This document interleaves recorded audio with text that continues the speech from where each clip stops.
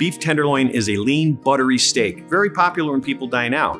Today I'm going to show you how to confidently prepare it at home using our simple sear technique. Let's get started. We're gonna season our tenderloins, a little salt and pepper. Flip them over, we wanna get both sides nice and even. Now we're in our pan, let's add our oil. Turn our burner on high, and let that begin to heat. Start looking for a faint smoke. I'm gonna swirl that oil around nice and even in the pan. We're gonna grab our tenderloins, put those in, space them evenly in the pan, and let those sear. We're at our 3.5 minutes now. We're gonna turn our tenderloins over.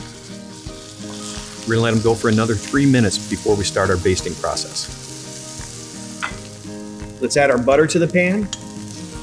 Swirl it around, tilt the pan a little bit, baste up our tenderloins, finish up the cooking process. If you want a quicker cook time in under 5 minutes, ask the service counter for your meat to be cut thinner. We're gonna get the rest of our plates together, and then we're ready to eat. A delicious meal for any night of the week. For more easy techniques, visit Wegmans.com.